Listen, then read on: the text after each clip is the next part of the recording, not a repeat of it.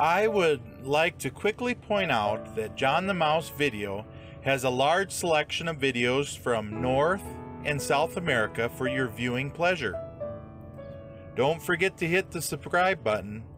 Now let's get into the cheese of the matter. In 1959, John Deere Waterloo Works started using this scale in departments 2E, 336, and 338.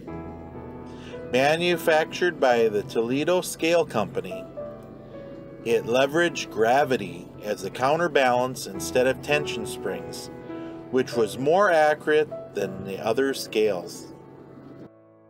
Foundry workers use similar scales to weigh raw materials before putting them into crushables for melting. John the Mouse Travel Map is available for Google Maps. It will help plan your route to the locations of your favorite videos. It is free to use. I have the link below. Please visit the playlist tab for videos that I have sorted for you. Don't forget to hit the subscribe button